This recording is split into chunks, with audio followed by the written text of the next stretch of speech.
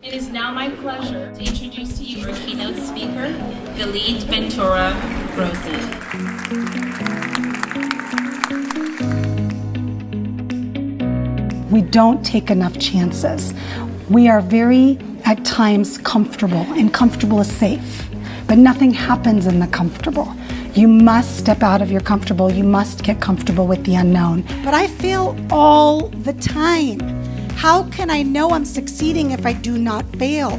Number one thing is fear. That four-letter word stops people from living their life to the fullest. A lot of times people think, oh wait, I can do this all by myself.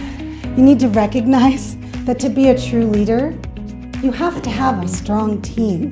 And it doesn't mean if it's someone that you delegate information out to, or maybe that it's somebody that's on your team working for you or you're working with.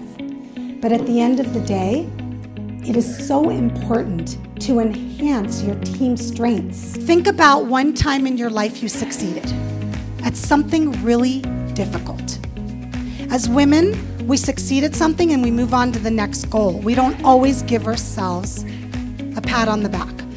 Think about that success and the steps you took to succeed. All that work that you're doing out there, either as a vendor or as a property manager, that's going to go to waste in a few years, 10, 20, doesn't matter, 30, when you do not teach the next generation. All of us have an expertise in our field, and we want to make sure that we're teaching the next generation of women what we already know. And what a great way to do that by becoming a mentor.